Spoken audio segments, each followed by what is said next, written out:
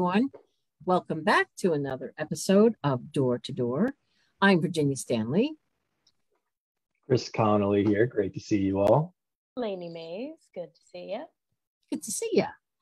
And today we are joined by two authors who have books coming out in the next couple months. One is fiction, one is nonfiction. The connective tissue here being a thrill for the wilderness is, I think, how we could best describe this. We have Blair Braverman, whose book Dogs on the Trail is her memoir based on dog sledding. And we have Alice Henderson, author of A Blizzard of Polar Bears, is the follow-up to her debut novel, A Solitude of Wolverines, a suspense series. We are so excited to have both of you on today. Thank you both so much for joining us. Thank you.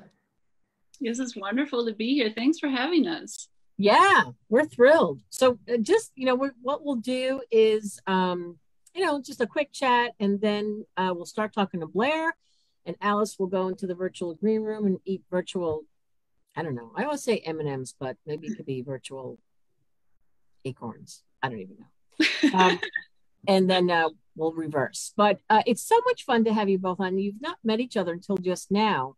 But I just think it's so interesting that the books that you have written, and as I say, this connective tissue between these two books are very different, but in some sense, they are very much alike because you both have this great history and great behind the book stories to tell about what you do and your writings and your love for the outdoors and nature, which have informed your books. So here we have Blair, your gorgeous cover, Dogs on the Trail, A Year in the Life. This is just, images are just stunning in this book, and we'll get to that. And you've written this with your husband, Kins Mountain. And Alice Henderson, A Blizzard of Polar Bears. This is a novel of suspense, and this is the follow-up to Solitude of Wolverines, which, God, boy, you get so many great, both of your previous books received such great reviews. And so to have you back here with new books coming out this fall is just so exciting, and we can't wait to talk to both of you about these titles. So I'll turn it over to you for a second or three, and then Blair will start with you in the interview. So is there anything that you all want to say or before we get started? Well, I want to say, Blair, it's so cool to meet you, and I've read your work on Outside and New York Times, and that piece you wrote on Outside about being a woman alone in the wilderness, that just really resonated with me. I love that piece. So, oh, thank you so much. I am so happy to meet you too. I love your title. As soon as I saw it in the email, I obsessed. I can't wait to read it. Thank you so much. That's great. That's great. Yeah, if we can put that piece. We'll try and find that piece and put it in the chat before the hour is up. So that'd be fun. Okay, and you know what? Where are you both right now? I am in Lake Tahoe right now in the mountains. With the smoke. With the smoke. Yeah. Terrible. Rough stuff. Yeah. And Blair? I'm in northern Wisconsin, and I warned Virginia when I first came on here that we're currently having a thunderstorm, and our power network is very tenuous up here. So there are moderate odds that I will suddenly disappear and I don't have phone reception, and I really am sorry if that happens, but hopefully the clouds will part and the satellites will come through clearly. We're live and we're viewable, is that correct? We're viewable, we're up, we're in the world. Oh my God. Facebook. Sorry about that, everyone. See it, I confirm. All right, so thanks for staying with us during those technical difficulties. I think you probably all heard our intro and Alice and Blair talking with each other a little bit about, reading each other's material and just getting acquainted and where we are from and where they're from. Thank you, Chris. Here again is Alice's book jacket, Blair's book jacket, Dogs on the Trail. Look at that face. Look at that face. A Year in the Life. Blair Braverman and her husband, Kins Martin. And Alice Henderson, A Blizzard of Polar Bears, follow up to her debut novel in this suspenseful series featuring Alex Carter, A Solitude of Wolverines. Both, as I was saying before, both of you, your previous books really hit the ground running. And so you're both picking up on sort of the same themes, one fiction, one nonfiction. Again, can't get it out of my head because I feel like the line is thin between the two because you both know what you write. And so why don't we, because we had a little time chewed up with the Facebook flaw, we'll just get right to it. So we're going to start with Blair Braverman to talk about her book. And so Alice Henderson, we will talk to you in a little bit. So just sit back, relax, and see you soon. Okay, see you then. Okay. Hey, Blair. Hey.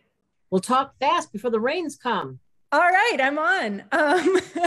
Thank you so much. And I honestly, I'm like so flustered at the thought that I'm talking to so many librarians because I just grew up. I spent so many hours a day in libraries. In college, I was voted most likely to be found in the library at any time. Oh my God. And I just love libraries so much. Wherever I go, I get a library card first thing. So Do I'm you? super excited. Oh, wow. And thank you all for your work. And yeah, and thank you for the introduction. So this book, Dogs on the Trail, I want to say also it's co-written with my husband, Quince Mountain. And he couldn't be here today, but he is here in spirit. And this cover photo, so it's actually a book of photos and text. And this cover photo is taken by a friend of ours, Nathaniel Wilder. So just a little bit about it. I live in northern Wisconsin in a town of about 500.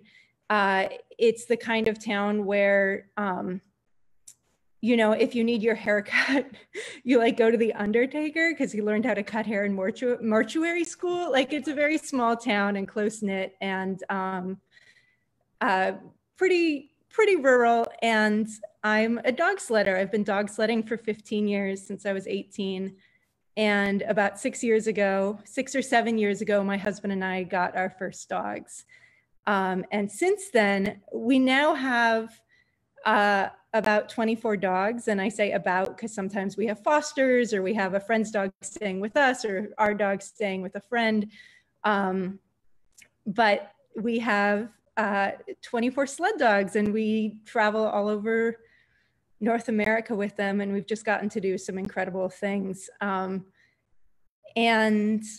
when we first got dogs, you know, I got into mushing when I was a teenager because I went to a socialist dog sledding boarding school in the Norwegian Arctic and got hooked from there and worked as a wilderness guide and also always loved storytelling. And so when I started working with my own dogs, because I'd always worked with other people's sled dogs for a long time, you know, you can like, if you want to be a musher, the best way to do it is to like volunteer to scoop poop for somebody who's going to let you, you know, get some dog time in exchange for helping out on the many, many chores that having this many dogs entails.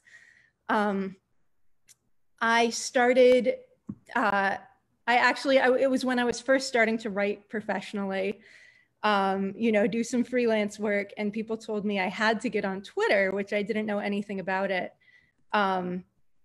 But I did, and I tried very hard to be like a professional writer on Twitter. I was just out of my MFA and just trying to be like very serious, so I'd be taken seriously as a writer, and I would sort of try to be this serious writer in this very sort of like what I as an MFA student had imagined serious writers to be. And then I would like go out and mush through the woods for hours at the end of every day. And we'd, you know, I'd go out with the dogs and we'd encounter moose and we'd get, you know, cross rivers and, you know, I'd get followed by wolves for miles. And eventually I just sort of like caved and started posting dog pictures on Twitter because that's what I wanted to talk about. And it felt very self-indulgent. Like I'd like pulled out my wallet. Oh my gosh. Oh, that is from today. I really felt like I'd pulled out my wallet and like was imposing baby photos on everyone around me, whether they liked it or not. And then to my surprise, people started to follow the dog team and didn't actually think I was less of a writer for really geeking out over huskies. And it really grew into something incredible, you know. As I started doing longer races, at first I was like, I'm not going to race, because I felt, and I still feel, that of course it's not about how fast your dogs are, and you know, every dog is a winner, and why would you go to a competition when it's about something that's just about the love of the dogs and the love of the trail. But I started going to sort of regional races in Wisconsin and just sort of learned more what they were about. And it wasn't, you know, in my mind, I'd been like, oh, a dog sled race, that's, you know, it's got to be people just like turning their dogs into some sort of like item of competition, like race cars or something. That's not what it's about. But as soon as I got involved, I realized it was just, you know, mushing is such a solitary life. You're out there by yourself all the time, and mushers live far apart from each other because we're all so rural. And it was just a chance to come together with other mushers, and like your dogs are seeing their cousins and you're all telling stories. And there's like a trail that's 30 miles long or 300 miles long that's like beautiful and groomed, and someone has made sure that like there aren't trees falling across it mostly. Like it's so rare to get that kind of trail. You know, we bring a chainsaw in the sled for all the problems we're going to encounter along the way. And I told myself when I started racing, and when my husband and I were, you know, started going to these events, that I would just try doing very short things like 20 miles, 30 miles, things you could do in 2 to 3 hours, because they go about 10 miles an hour. And I just thought, you know what, I'll do longer and longer races until I stop wanting to be on the trail when I hit the finish line. Because every time I hit the finish line, I didn't want it to be over, and my dogs would be barking and jumping and they wanted to keep running too. And in that way, we started doing like 100-mile races and 300-mile races. I completed my first Iditarod in 2018, I believe. And the dog on the cover of the book is Peppy. She led basically 1,000 miles in single lead, which means that she led the team by herself. She's incredibly smart. She's like frighteningly smart, this girl. And she is smarter than her peers. And so she finds it very annoying to have to run next to another dog, because she doesn't want to, when she's focusing, she doesn't want to be like teaching someone who's worse than her. She just wants to be able to do her thing. You know, and we had fans of the team who called themselves the Ugly Dogs, you know, who started following along, and they were raising money for causes along the trail. And it just became this incredible phenomenon that was sort of the opposite of what I expected when I just started, you know, posting pictures to nobody of being in the woods in my backyard with my dogs. So this book is sort of like, it's a record of that journey.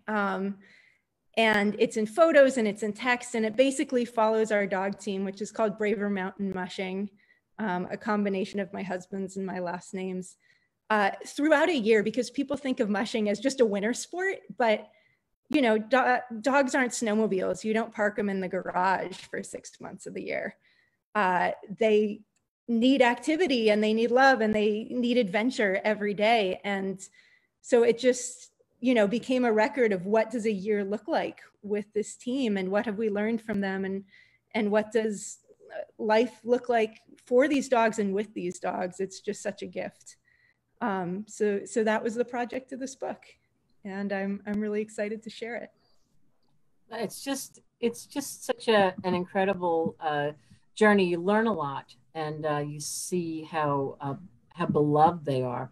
How you know, and can you talk a little bit about what life is like for them, as you just mentioned, when it's not the winter time? I mean, how are they, you know, and what is life like for them and for you and your husband when, you know, you're in the summertime?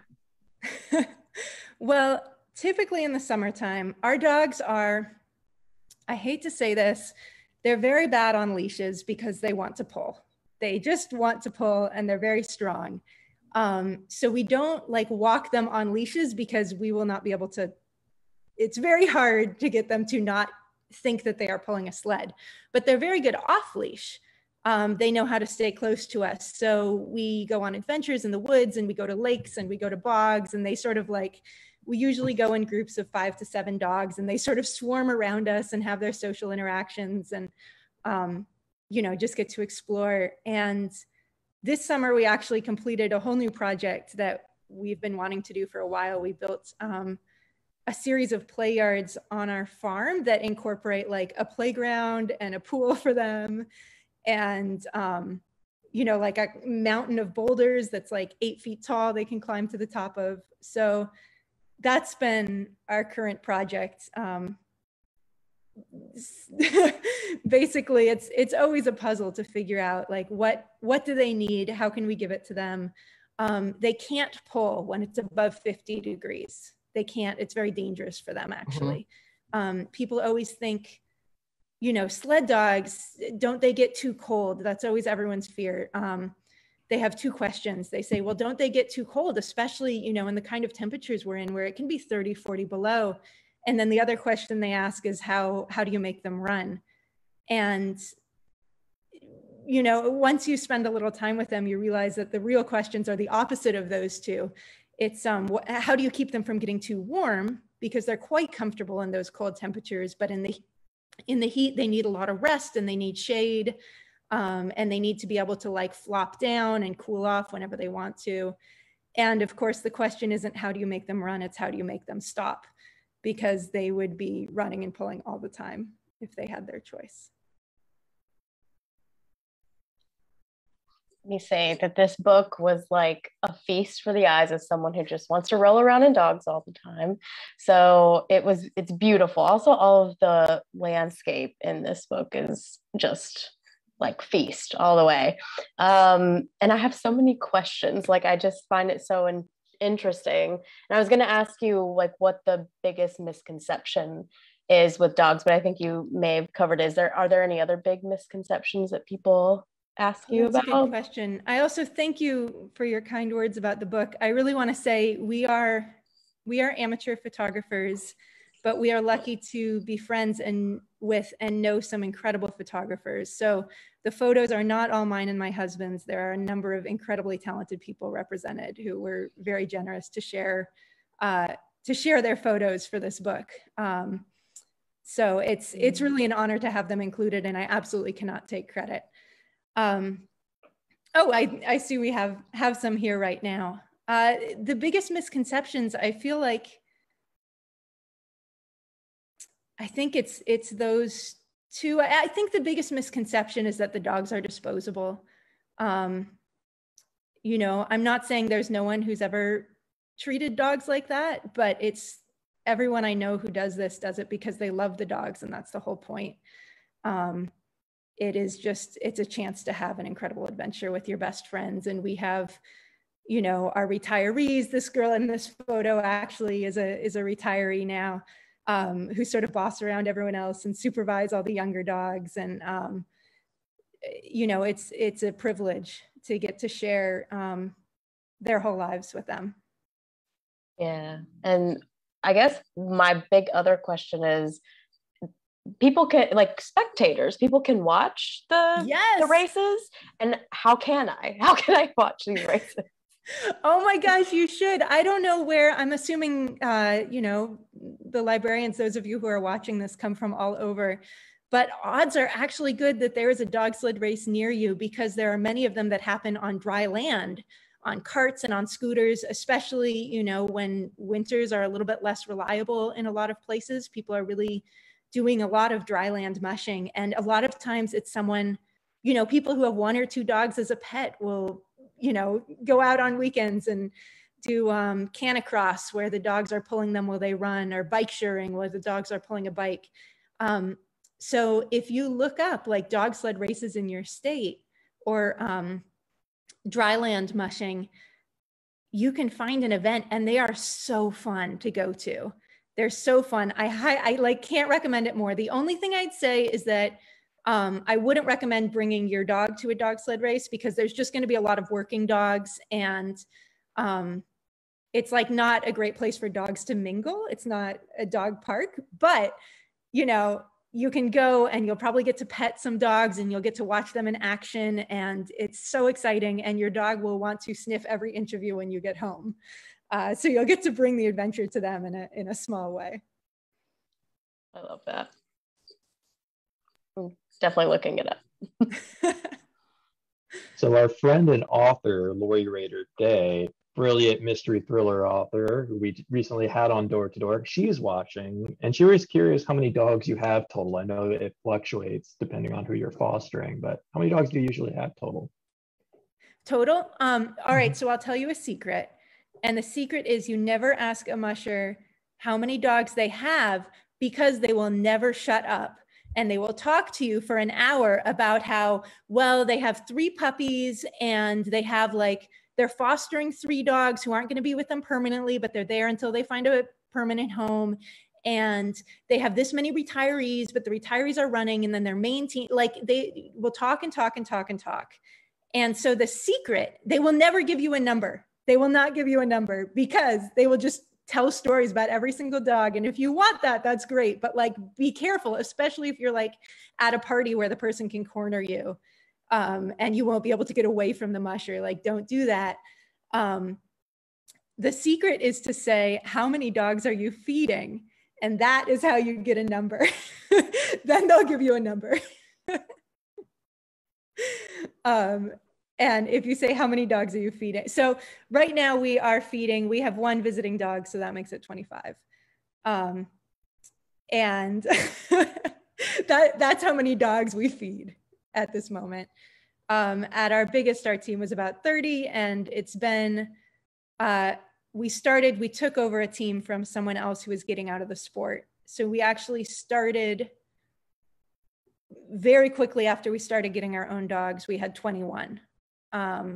So it's been about that size ever since. We do have some dogs retire. If the right home comes along, as they get older, they can like go be a pet.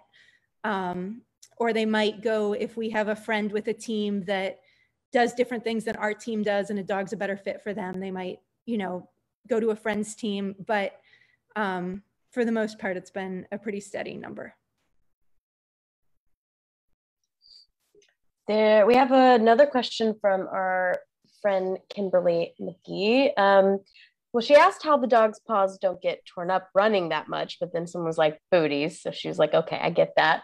But then are there any issues that came up that you never would have expected, I guess, on the trail?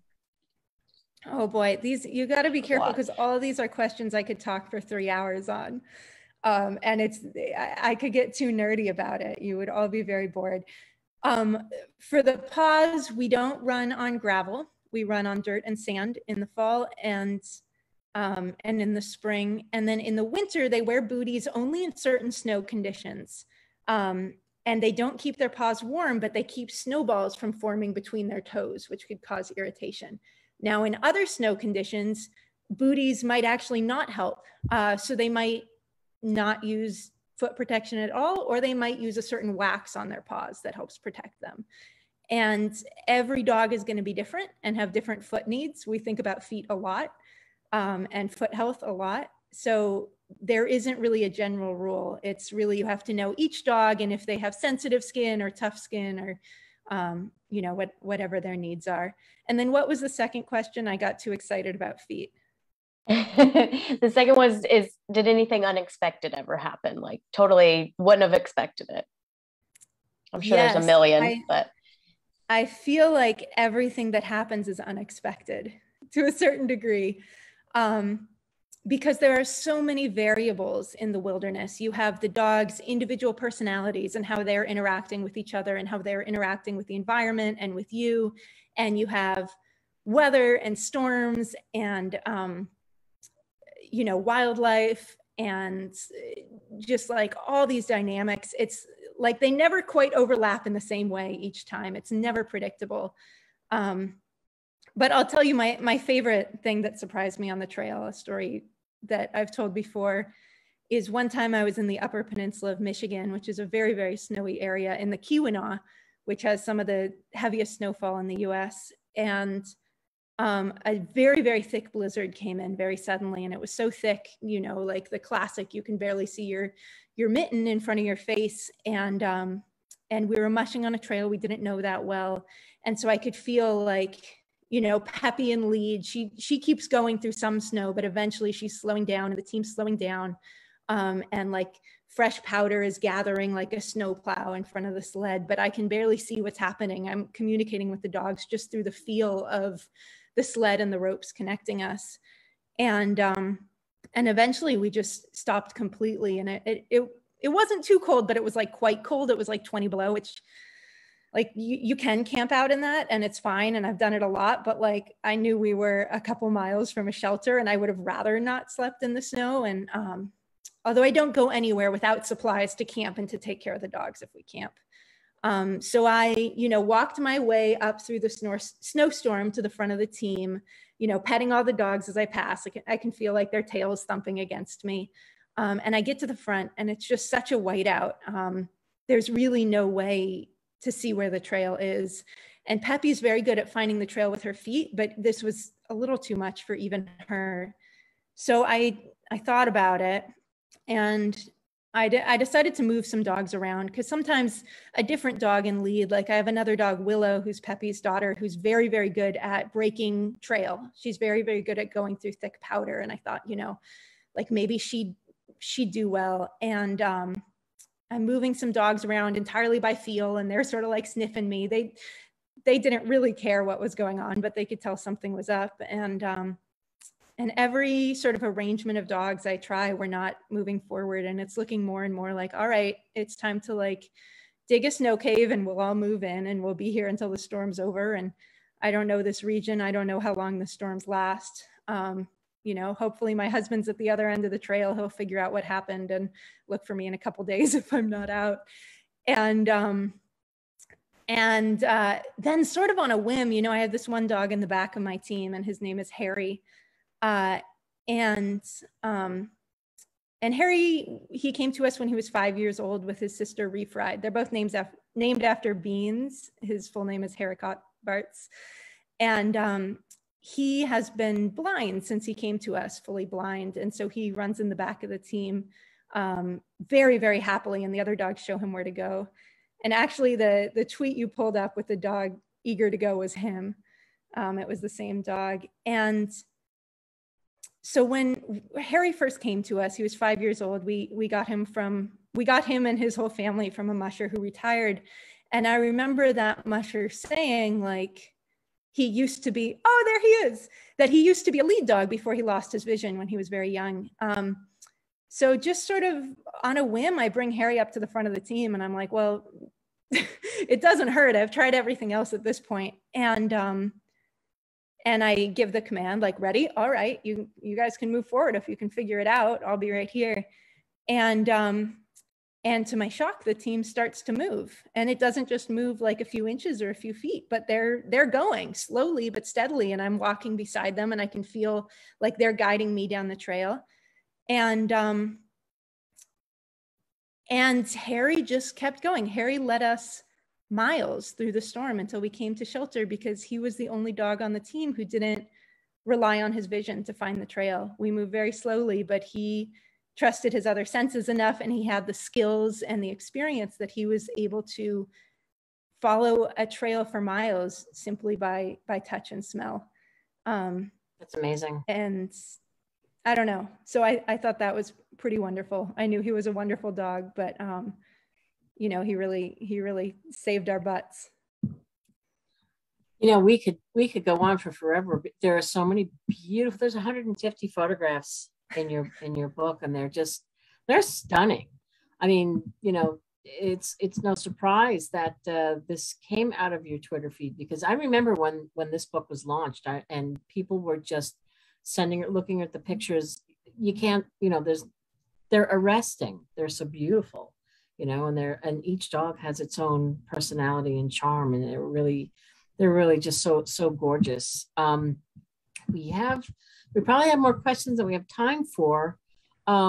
one of the things I don't know if you touched on how do you manage to keep them all fat and sassy? Fat and sassy, you said? My audio is yeah. a little bit fat and fit, yeah. We feed them there's a couple pages on feeding in the book. Feeding is something apart from feet, like paws. Food is one of the things we think about the most. They get so much food. A sled dog who's running at their capacity, which can be 100 miles in a day if they are adequately trained up and conditioned, burns 10,000 calories in a day, and this is like a 45-pound dog, like it's an astronomical amount of food. So actually, if I'm in a long race and not every dog finishes the race, I can leave dogs with volunteers along the way and they'll meet us at the end. And the main reason I would do that is if a dog isn't eating as much as they're burning, then I'll say, all right, you hang out here and the volunteers will give you massages and we'll meet you at the end, because it is so important for them to eat so much. We give them very tasty food.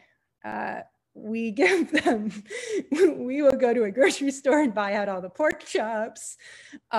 They love chicken skin, they love chicken thighs. We'll sprinkle bacon in their stew if we really need to bribe them into eating. They eat a lot of scraps. We live in a hunting area, and so there are scraps from typically venison and bear that are hunted for human food around here, but then there are parts that humans don't eat. So we collect those from a butcher and a taxidermist. So they eat bear fat, which is a hot commodity. Other mushers, like in Alaska, people will ask us to bring some up for them.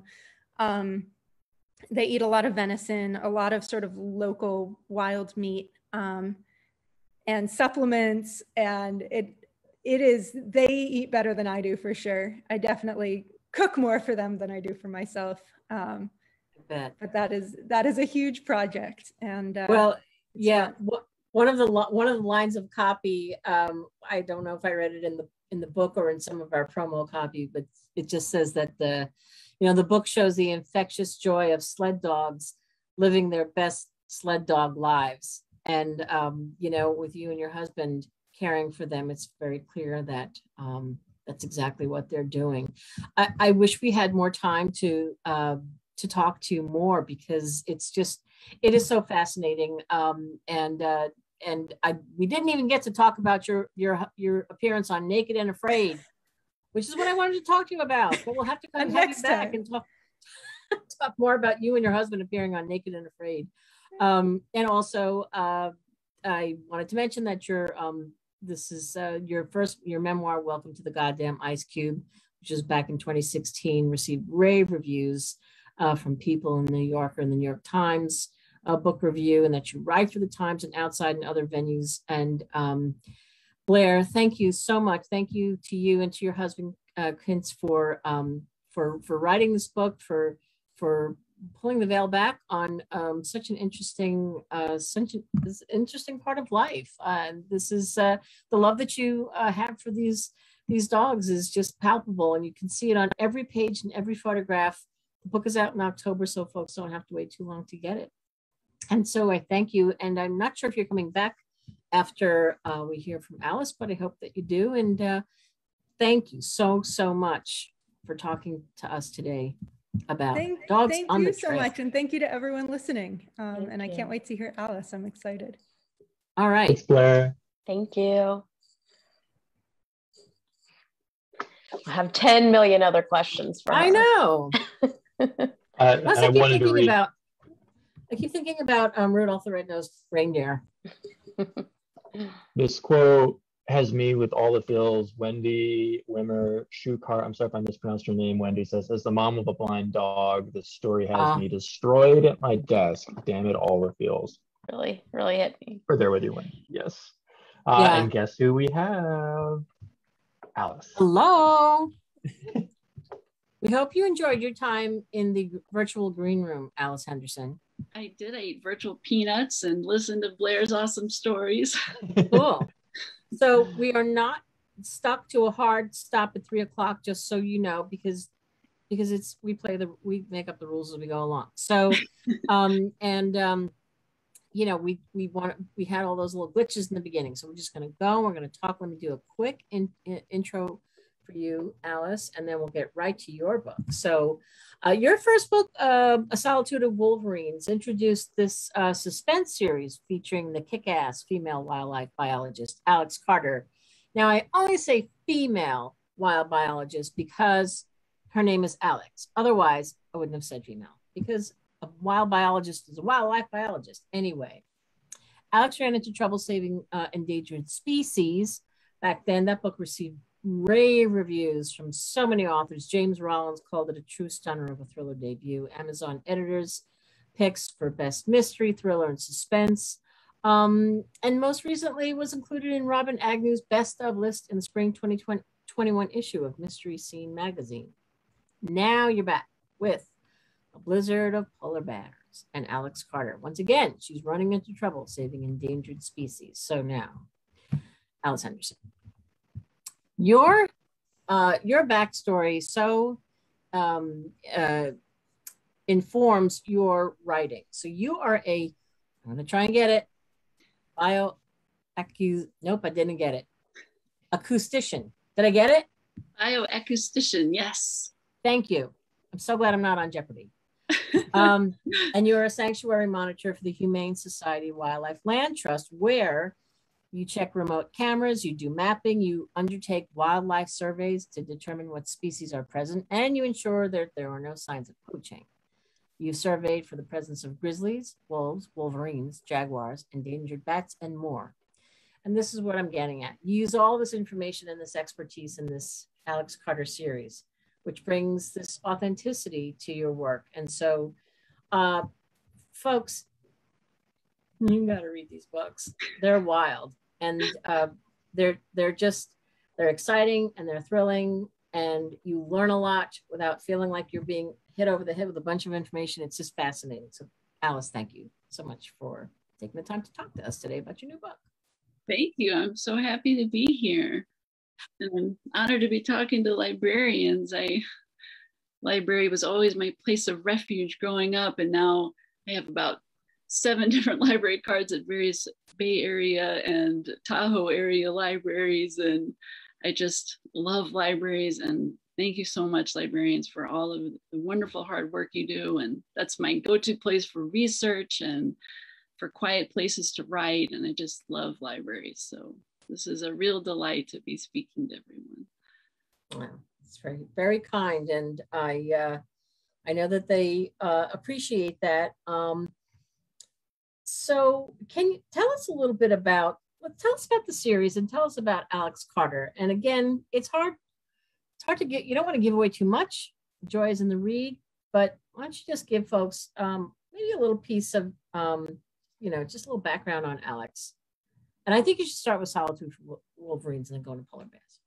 Okay, so Alex has her doctorate in wildlife biology from UC Berkeley.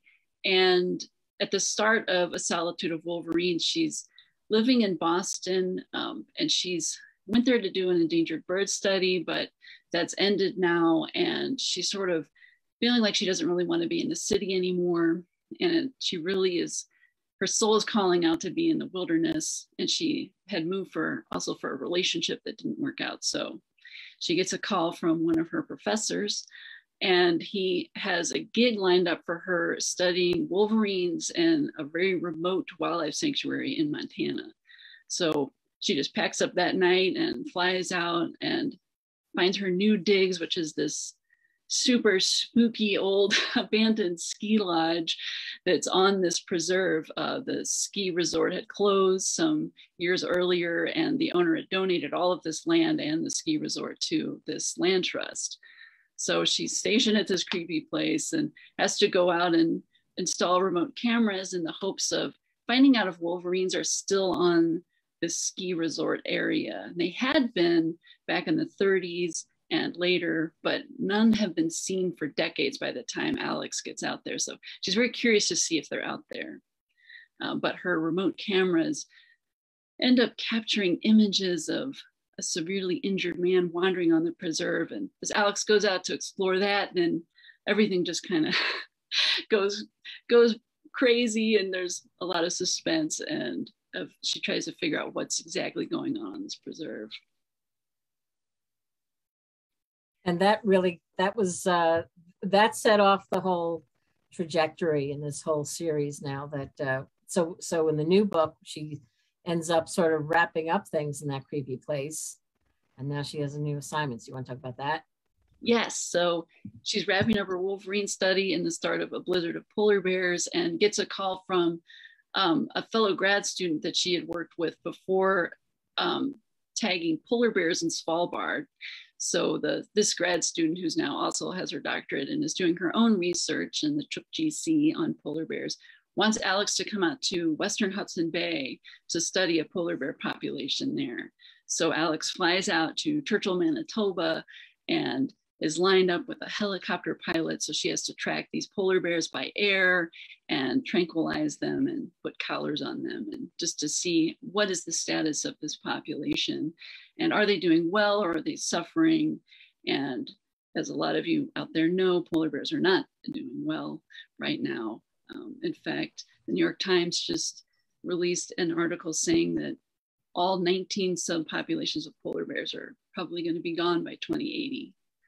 So Alex is very concerned about this and wants to know the status, but someone seems to not want her study to go through and start sabotaging her study. So she has to figure out who is wanting the study to end, and they're willing to kill to make it end. So.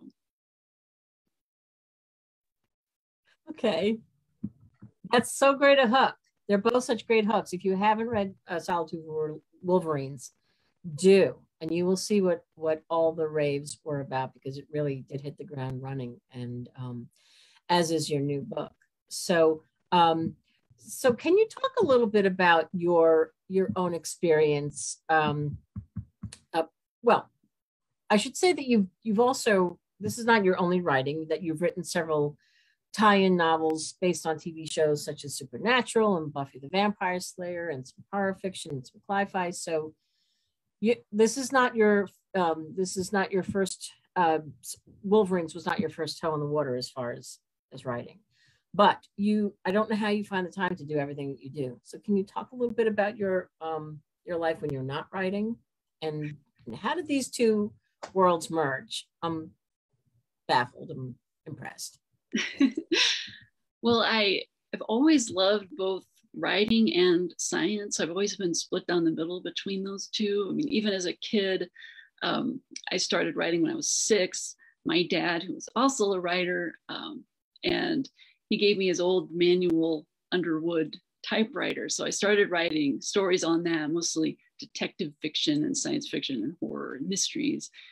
And at the same time, I was so compelled by the plight of wildlife. It was that same age, 6, when I learned what extinction was. And I just was blown away that it's not something that was happening millions of years ago to the dinosaurs, but is happening now.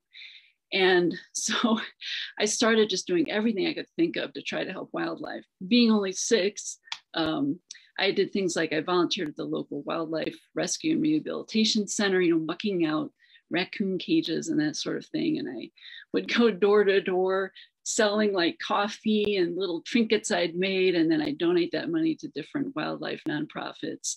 And then as I got older and went to school, my degrees are all kind of split down, field zoology and then writing. And so I did a lot of wildlife studies, biogeography and that sort of thing. But at the same time, I was pursuing my writing. And so all along, they were sort of separate. And then when I got into bioacoustics, I was going around to these preserves and setting up recorders and figuring out what species are using this land. Are there wolves here? Or I would also set up remote cameras in the hopes of getting animals like wolverines. And then writing at night when I came back to camp, I would be writing, say, my science fiction series or one of my horror novels or something. And then it just hit me, why don't I bring these together? I mean, I wanted to use every tool I had to address the plight of wildlife. And being in these remote settings where you're really isolated. And I just thought this is a great setting for a thriller. And thrillers are actually what I read more than anything else. So especially, I love thrillers that have science or history in them, like the work of James Rollins, for example. So I thought, well, this is great. I'll have to create a character. And of course, wildlife biologist came to mind. And then I could use my own experience out in the field to like add some authenticity to that. So I was just really inspired to bring these two worlds together. And then I just had to think, well, what species do I want to do? And I knew I wanted to do, each book would be about a different species. So I had to pick, okay, which species am I going to do first? And wolverines, a lot of people really know what they are, and they're not doing well. There's only about 300 left in the lower 48. So I picked wolverines. And then I thought, okay, well, I want each book to be the group name and an animal name, like a parliament of owls or a murder of crows. So I thought, okay, what's the group name for wolverines? And I found out there isn't one. They're so solitary. The only time they're really around others is with their babies or a mate. So I came up with my own group name, A Solitude of Wolverines. And then I just started, I would be out in the field setting up my recorders, and then I'd go back at night to camp, and I'd started writing this book about Alex Carter.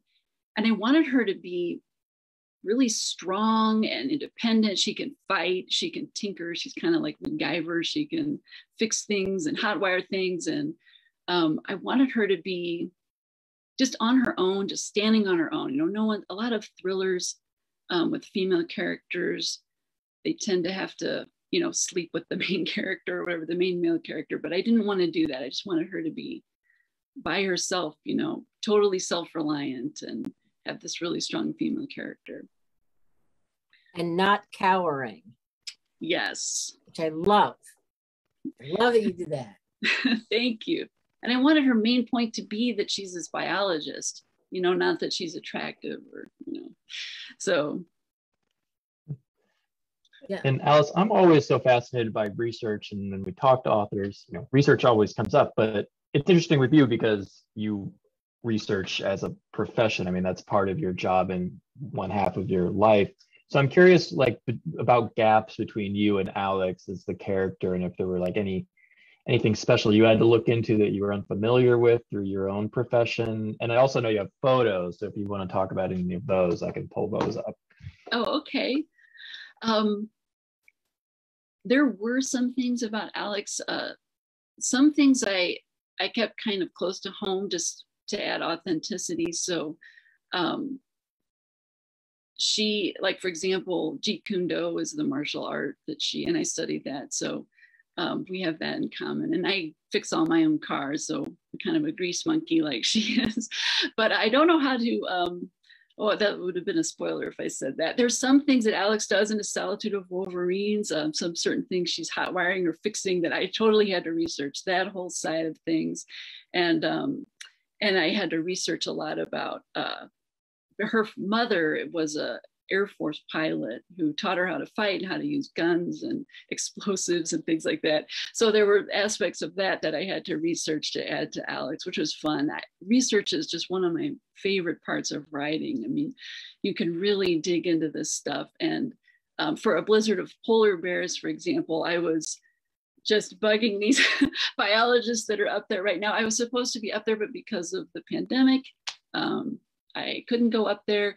So I was asking these researchers just the nitty gritty details of tagging polar bears and getting these collars on them and, being safe out in the field and using shotguns to, scare, polar bears off without, harming them.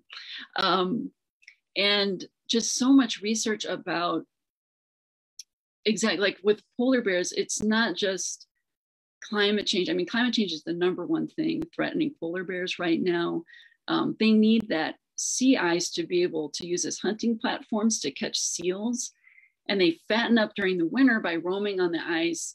And the fatter they get, the longer they can fast during these long summer months where they're forced to be on land as the sea ice disappears. And of course, the mothers, you see them here with their cubs. They're passing on, they have a very rich fat content in their milk, polar bears. So they're passing on this valuable fat to their cubs, but as they start starving, the adults aren't doing so well, and then they don't have enough to feed their cubs. And so they're really in trouble, and they're also in trouble with environmental pollutants like lead and mercury are working their way in. PCBs are just getting into their fat layers, and they're not doing so well. So I did a lot of research about that to add, like, I really wanted to both, give readers insight into the plight of these species, both wolverines and polar bears. So I had to kind of walk a delicate line between, telling readers a suspenseful tale, but at the same time, getting some of this information out there. And these are pictures of wolverines. They're a very large member of the weasel family. They kind of look like little bears, a lot of people say, but they're amazing. They only weigh an average of 35 pounds, but they can take on moose and fight grizzly bears off of kills. And they are incredible climbers. They can go straight up vertical mountainsides and straight back down as if it's flat terrain. And they're really important to their ecosystems because they, for example, in the winter, they're capable of, if there's an elk, say, that's been buried in an avalanche, they're capable of tugging that carcass up, digging it up, and then they feed on that. But also other species can too, like coyotes and other weasels, and foxes. So they really are an important species. They also can clean the forest. They will eat bones that have been laying out on the forest floor for years. And they eat everything. They eat the teeth, the bones. One researcher said he picked up a wolverine. It just was like rattling around like a bag of bones in its stomach. So they're just fascinating creatures. And this is a wolverine habitat. I was out there doing a pika study, actually, for the American pika, which is a little relative of the rabbit that lives in these kinds of rock piles. And they too, unfortunately, like the wolverine, are vanishing as the earthworms. So a lot of really fascinating wildlife research, and taking in my own experience of being out in the field into these narratives. Wow. Yeah, we were talking earlier with Blair about how beautiful the scenery was, and that was another thought looking at all these photos. Just, man, it must be so nice to be so to delve into nature so much all the time in your day-to-day life, and then kind of get to write about it so other people can do a little armchair traveling and do explosives too if they want to armchair travel that. But it might be nice to kind of dive in, and especially if you are like me and don't get out to the great outdoors that much. But I wanted to mention your website because it was really great. We were talking about that earlier, and you have a newsletter that's really cool because you give like a lot of facts and different things about nature. Do you want to talk about that? Yeah, thank you. I put a newsletter together, and it has not only just publishing news and like what I'm up to on the book end of things, but I give green tips of things you can do to help wildlife. There's volunteer opportunities, interesting wildlife facts. And I usually do wildlife in the news, like something that's going on right now with a particular species. And then I do a species spotlight. So I'll pick one species that really needs some attention. And I really encourage people, citizen science is just a great way to help researchers with gathering information that could help protect some of these species. And there's a website, SciStarter, SCI Starter, and they just have tons of citizen science projects you can contribute to, from your living room. If you want to look on remote cameras to count rhinos in Africa, and there's all kinds of neat ways that people can contribute and help these species, even if they are, sitting in their living room. So I always have a volunteer opportunity listed in my newsletter, and people can sign up for that on my website. And we've put that link to your newsletter in the chat room so folks can check that out. I mean, right now, if you go to the newsletter, there's a section on listening in on bats, the bioacoustic study of bats, which is so cool. I mean, you really make it fun. And I think I just went on to SciStarter too. So maybe we could, it's scistarter.com. And I think we should put that in there too. I think what's so cool about this is that, again, your background and your knowledge inform your storytelling. And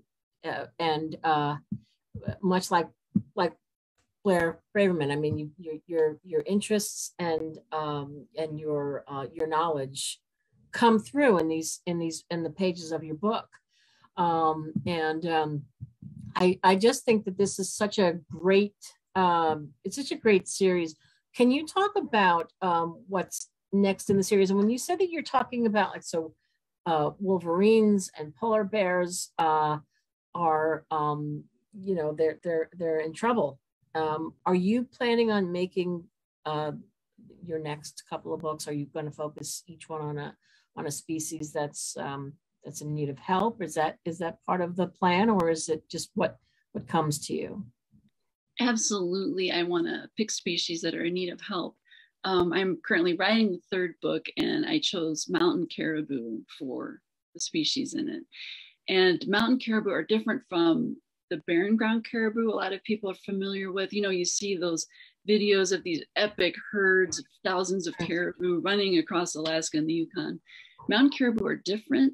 They live in old growth forests, really high in the mountains, and they survive on lichen during the winter.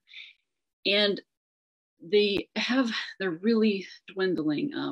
The southern mountain caribou population formerly was in British Columbia and then down into Idaho and parts of Washington. However, because of a number of factors, including logging is a problem when these old growth groves are being completely clear cut, and also the logging roads have allowed wolves. Normally wolves feed on moose and deer in this area, but the roads have allowed them to go into these very snowy high areas where normally caribou don't have to deal with wolves.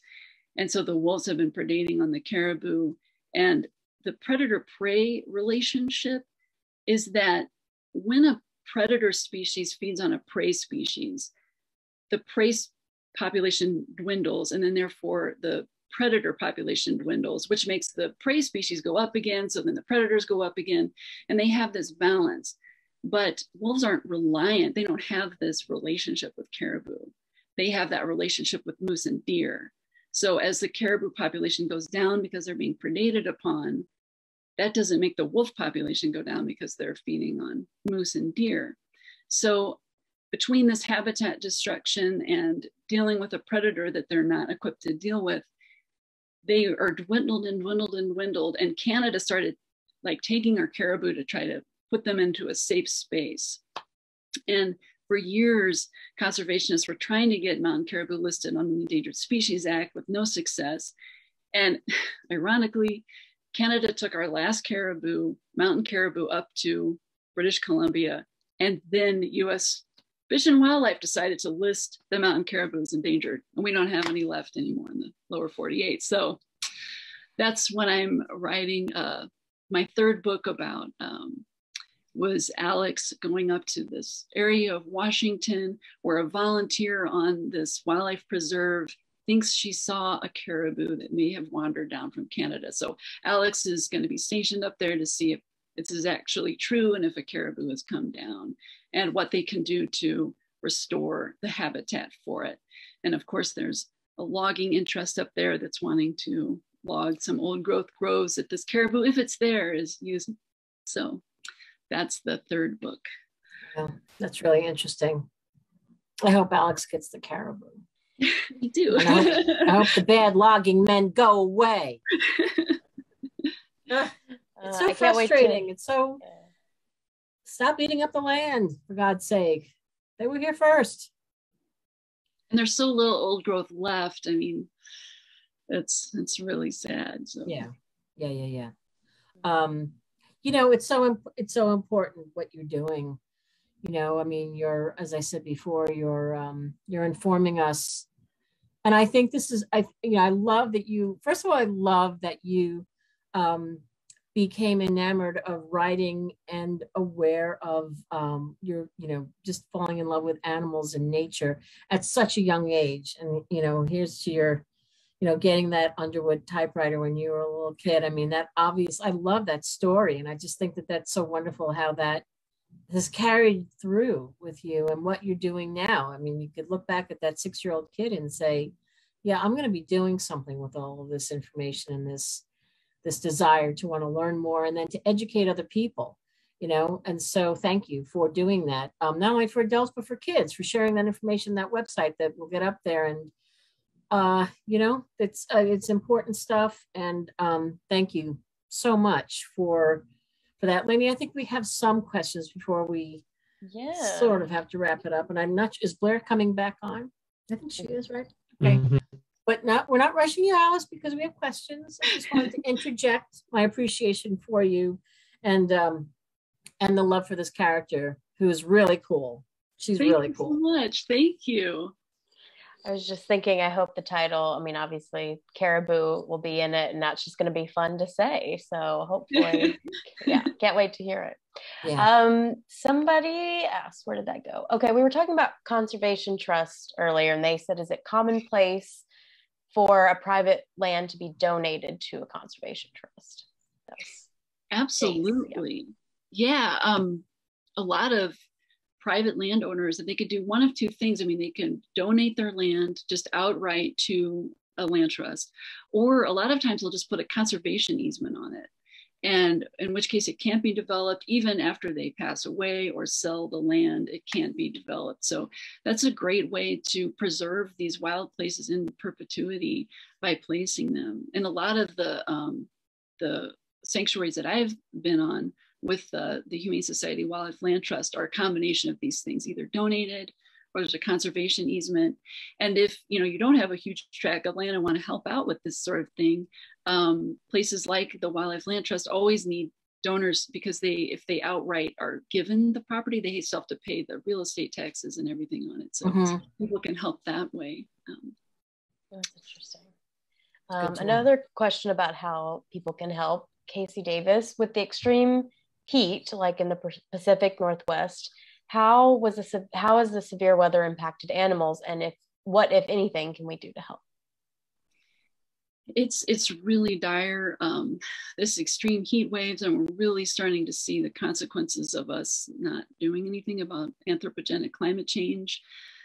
It's incredible heat domes that are hovering over the country, and has dried so much out, and now these insane fires. And it used to be that wildlife could move out of an area on fire, but now they spread so quickly that we're seeing bears that are burned and animals that just couldn't get out. So what you can do to help, a number of things. I mean, things just with yourself, think about your carbon footprint and how, eat less meat is a huge one. If every American just substituted beans for beef, and continued to eat other meat, just didn't eat beef anymore, we could be like 75% toward meeting the Kyoto Protocol of cutting down on our carbon emissions. So that's a huge one. Eat less meat, drive an electric vehicle, that sort of thing. And then on a larger scale, we really need to get legislation through to get some renewable energy going here and cut back on fossil fuels and completely stop using fossil fuels. So write your representatives, and it may seem hopeless, but there's so much we can do. There's so much between not doing anything and like being someone like John Muir. So speak out and write letters. And right now, Congress is in, those Congress people are in their home districts. So call them and go to meetings and speak out. And we really, every year when the Intergovernmental Panel on Climate Change comes out with its report, they're saying, okay, we're in for a disaster. We need to make these changes. We're serious this time, and nothing happens. And next year, okay, we're really, really serious this time, and still nothing happens. So we need to really put pressure on our governments to make these changes toward renewable energy. Yeah, that's really important. And I think a lot of the comments are so great. And some, like Kim McGee said, thank you for raising awareness and giving these great series. So there's so much in it. There's like all this action and a great character, a strong female character, but you also get all of that knowledge underneath. So there's a lot of thanks for that. We have time for one more question. One more question. Okay, sure. One more question. So Vicki Nesting, our friend Vicki, she said, how much time have you spent in the Alaska wilderness to make the setting of the book so rich? Well, it's set in Montana. Oh, which book does she mean? Do you know? She said I might have, I think both, probably just, I think she meant in any wilderness, Okay. Like how much you spend in the wilderness. Sorry, yeah. I spent so much time in Montana, which is where the first book is set. I've been going there since I was a little kid and spending a lot of time in these high country areas where the book is set. So many months just put together up there, or longer than that, probably years if you stuck all the months I've been up there together. And then the Canadian Arctic, which is such a magical place. Just before the lockdown, I was up there for months, just loving it. It's just an incredibly different kind of environment with the tundra and the Arctic Ocean. And it was just amazing to see all these different kinds of wildlife I'd never seen before, snow geese and black-faced red foxes and caribou. I mean, it's a stunning place and I can't wait to go back. It was amazing. And while I was up there, I went up there in the summer and then just seeing the tundra, it was all green, changed to these beautiful golds and reds of fall. And then as I was leaving, it was snowing, kind of whiteout conditions, like what Blair was saying. I had to, stop. Of course, I was in my car, not being pulled by dogs, but, I had to just stop and you couldn't see in front of you. It was insane blizzard conditions getting out, but it was just such an experience. I loved it. That's fantastic. It's really wonderful. I'm going to go back and watch this again because I want to write down what you said about 5 minutes ago when you said there's doing nothing and then there's being something. I'm paraphrasing obviously, but I think you said something like there's somewhere between there's doing nothing and there's being John Muir. Yes. I love that. I mean, come on, we can all do something, but I love that. That's quite the invitation that who can turn that down to at least, do something. If everybody did something. Absolutely. And, I thought a lot of people I talk to, they just feel so hopeless. They care very much, but they feel so hopeless. They don't do anything. And that's why I say, write letters, contribute to citizen science. I mean, eat less meat. There's so much we could do. And if we all just did that, like you're saying, just. Yeah. And in the meantime, read some really cool books. Like yours. You know what, we said we could go on for forever. We can't. So but A Blizzard of Polar Bears, which is out I think in November. Is it November or October? November 9th. November 9th. Thank you very much. And the paperback for A Solitude of Wolverines comes out September 29th. And that has a little PS section with extra bonus material, some essays, reader club questions. That is so perfect. And maybe we could put that in the chat too, so that people can see that. That is very good. Thank you for telling me that. Yes, it has a step back cover too. Yes, it does. All the great grades. Because it's endless. I mean, it really literally took people's breath away. It's really so fascinating, and it smacks of such authenticity, and it just comes through. So thank you for bringing us this wonderful character in this wonderful series. We look forward to reading more and learning more, so in the most enjoyable way. Thank you. So let's, at this point, we'll bring back Blair, if we can do that. Down to at least do something. If everybody did something. Absolutely. And I've got a lot of people I talk to, they just feel I think Blair, the replay's on your computer maybe. They don't do anything, and that's why I say right, just hit mute and you're good. There you go. Oh no, but you can't mute yourself. Oh well. Just to be on a different page, right? You just Wait. Yeah, if you just close your window, you're good. I think you got it, Blair. You're fine. How is Alice talking on Facebook, but not right here? a little delay. There's a little I delay. want to hear what you're going to say. You'll have to watch the replay. Hey, this was so great. Thank you both so much for coming on and telling us about your books. Really, I mean, they're just so cool. And as I said, you learn so much not about both of you and how your books are informed. And before we sign off, is there anything that you all want to say to librarians, anything that we haven't touched on as far as your books are concerned? Now's the time. I don't think so. I'm just like Alice, when you were talking about yours, I'm riveted, and I want to read the book, and I also want to sign up for your newsletter like yesterday. And that was such a delight. Thank you, and inspiring also. Thank you so much. I loved hearing your talk. What a life of adventure. I mean, it's just great. Plus you get to be around dogs all the time. I hope maybe our like paths will cross at some point in the Arctic again. And wouldn't that be awesome? You can jump on the dog sled and teach us about the conservation work you're doing. Yay. Okay.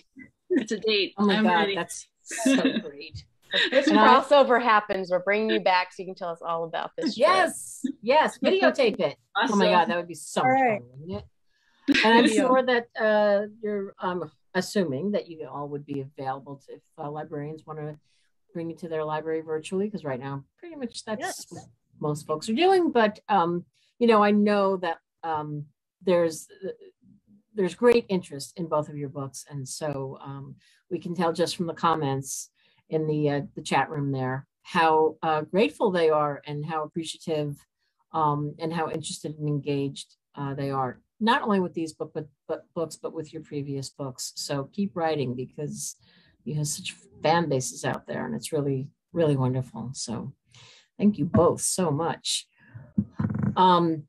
So Blair Braverman and Prince Mountain, your book Dogs on the Trail, be out in October.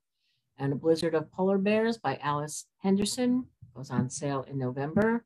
And we thank you both again from the bottom of our hearts for sharing your time and your stories with us. So if that's all there is, then I think the only thing left to say is happy birthday, Lainey. Thank you. Happy birthday. Thank Happy you. birthday. Thanks. I mean, this is how I want to spend my birthday, talking about animals and the outdoors. It's perfect. Well, thanks for being with us on your birthday, and thank you so much for having me. This has been a total delight. Well, thank you all so much. And thanks for tuning in. And next Tuesday, Chris, Lainey, and I will be cooking. That's hilarious. So if we don't burn our respective apartments down, we'll be back at 2 o'clock Eastern Standard Time to show you what we've drummed up from our various cookbooks. I thank God it's not in person. So until then, take care, everyone, and we'll see you again real soon. All right, thank you. All. Bye. It's great to meet you, Blair. You too. It's great to meet everybody. Thanks so much. Bye.